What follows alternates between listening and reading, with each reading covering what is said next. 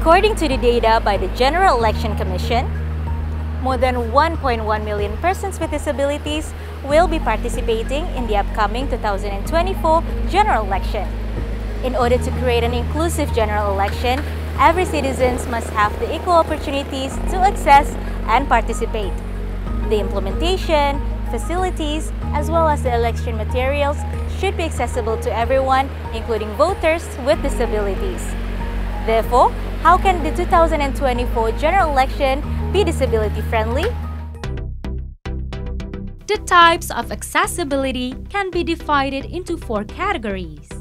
The number of people with physical disabilities is dominant, comprising more than 482,000 voters.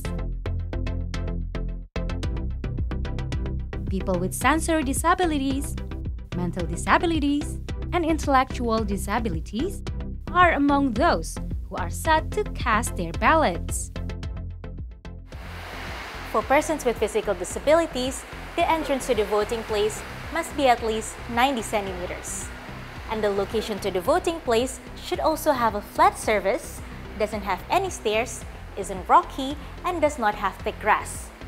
And for the table for the voting booth, it should be around 75 centimeters and is hollow, full legroom for wheelchair users. And lastly, the table for the ballot box should be around 35 centimeters so that it could be reached by wheelchair users. An assistance form is also available for voters with disabilities. This form will be filled out and signed by each of the voting assistants who will be assisting the persons with disability at the voting place. Not only to obtain accessibilities to facilities and infrastructures, persons with disabilities also have the political right to obtain political education.